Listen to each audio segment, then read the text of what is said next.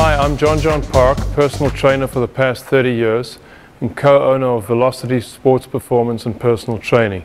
Today I'm going to take you through a basic exercise routine covering all the large muscle groups to ensure that you get a comprehensive workout. For this routine, there are only two pieces of equipment that are required. The first one is a Swiss ball, also called a balance ball. The other equipment that's required, simply a pair of dumbbells. Just one pair, that's all you need. The first exercise I want to start off with is for the lower back, because the largest portion of the nervous system is located in the lower back. So for that we use the Swiss ball, lying on your stomach, making sure that your stomach is on the ball at all times, and just simply raising your arms straight out in front of you and exhaling on the way up, making sure that the top of your head at all times and your heel are in a straight line. Don't raise your chin up.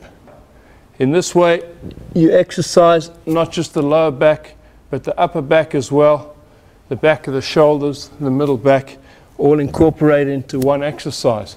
In this particular exercise you can do various letters of the alphabet because this way you're not just working your lower back, but activating your upper back and middle back muscles. So you can start off doing a letter Y, followed by a letter T, followed by a letter U, followed by a letter W.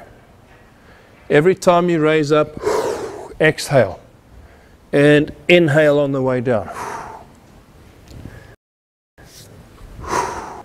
In this way, you incorporate not just the lower back, but all the areas of the upper back as well. I would recommend doing around 12 repetitions, 3 sets of 12. When you finish your set, just roll back gently and come up and walk around. I don't like people to sit or stand while they're resting. I like them to keep moving because that way it keeps the circulation going and prevents the muscles from stiffening up.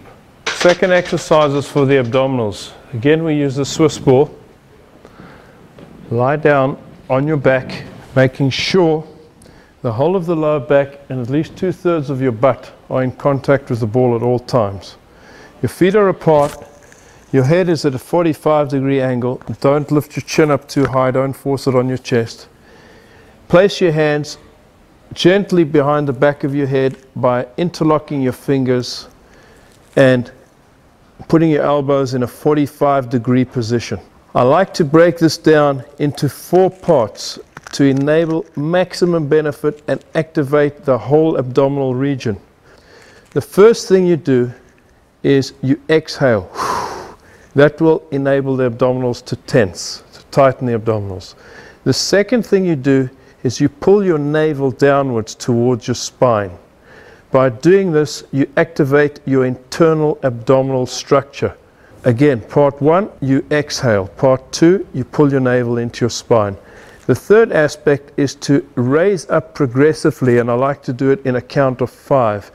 Each count coming up a little higher. So you can feel the muscles contracting as you come up.